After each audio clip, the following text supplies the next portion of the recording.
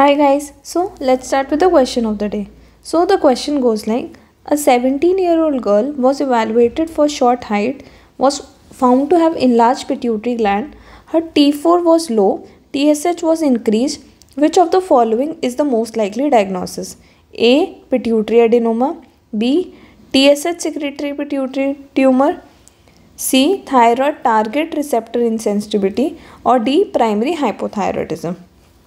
So for this question, first you take 10 seconds, 30 seconds and try to find the answer yourself. So in these type of questions, ruling out is the only answer. No one knows the answer. When you start ruling out the option, the answer will come to you itself. So first option is pituitary adenoma. First you all know that there is thyroid, then there is pituitary, and then there is this hypothalamus. Thyroid releases T4, T3, pituitary releases TSH, and hypothalamus releases TRH. We all know this, and there is always negative feedback. If this is increasing, the thyroid will inhibit pituitary, the pituitary will inhibit hypothalamus. This you all know. Now let's start with the question. Pituitary adenoma. So what is pituitary adenoma? Some tumor or some mass in the pituitary. So in pituitary adenoma, obviously the TSH will be raised. Definitely. If the TSH is raised, the T4 and T3 should also be raised. I will explain you this. First, what is pituitary adenoma? TSH is increasing, so T3, T4 should also increase. And this is, if for pituitary adenoma, you have to do MRI pituitary gland. And pituitary adenoma test can be of two types, functional and non-functional. For functional, it is most common is prolactinoma. For non-functional, it is gonadotrophin producing cells. This is a PYQ. I think it is asked in CMS or some exam.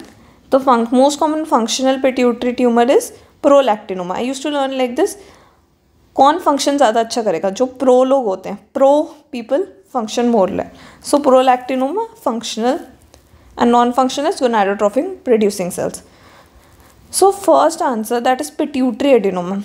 If TSH is increasing, T4, T3 will also increase. Same TSH secreting pituitary tumor. This is the same.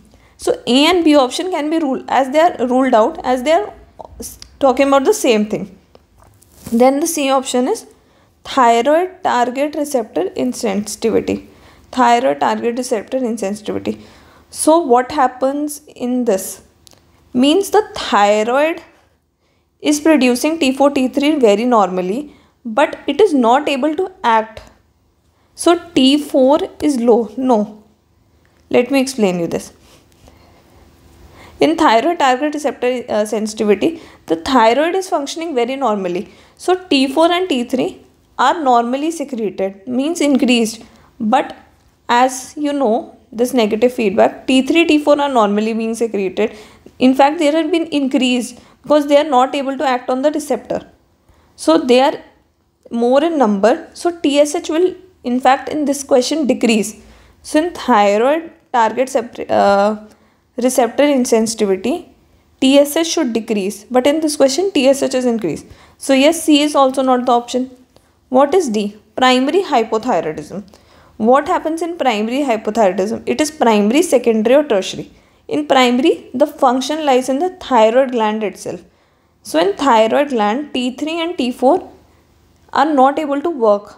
So T3, T4 are decreasing. So the thyroid was thinking that the pituitary is not helping me. So it will ask pituitary, yeah, you secrete more TSH so that I can secrete more T4 and T3. So yes, answer can be primary hypothyroidism. Now let's try to study about hypothyroidism. It can be of primary and secondary. I told you in primary what happens, thyroid gland is affected. And most common cause is Hashimoto's disease.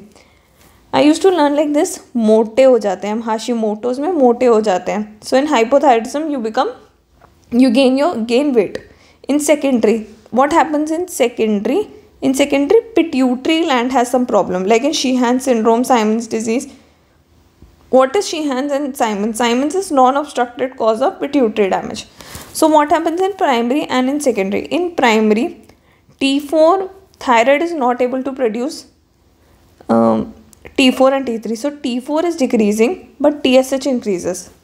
And in secondary, the pituitary T, as the TSH is decreasing, so T4 will also decrease. So these are very important things, and these are very basic. You can't learn these. You can make this on your own while in the exam itself. What are some clinical features? First is cold intolerance, weight gain. Weight gain, I told you, Hashimoto. Decreased sweat, reduced cardiac output, constipation, myxedema. Myxedema is very important point, because in this there is accumulation of glycosaminoglycans and proteoglycans. And non-pitting edema, this is very important. Non-pitting edema of hand and feet can also be seen. And question has been asked very often. Serum TSH is the most useful screening test in this. So now this question is now clear. These type of questions are very often coming in your exams. So pituitary adenoma means pituitary is secreting more. Can't be the answer. These two options are almost same. Thyroid target receptor. Thyroid is producing well, but it is not able to act on the receptor. So answer becomes D. That is primary hypothyroidism. And this is a very old AIMS question. So that's all, guys. Thank you. See you tomorrow with another question. Thank you.